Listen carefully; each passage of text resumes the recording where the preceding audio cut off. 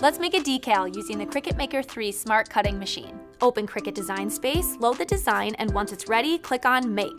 Since I'm using smart vinyl material, I'll choose Without Matte. Make any final adjustments, then click Continue. Set the material to Smart Vinyl Removable and make sure the fine point blade is installed.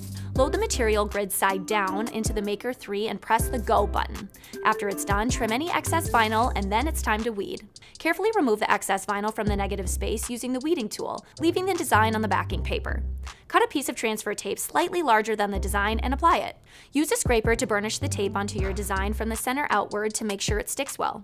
It's a good idea to do both sides. When you're ready to apply it, carefully peel the backing paper away from the vinyl, leaving the design on the transfer tape. Position the decal where you want it, press it down and burnish it again. Slowly peel away the transfer tape at a 45-degree angle, leaving your vinyl decal in place.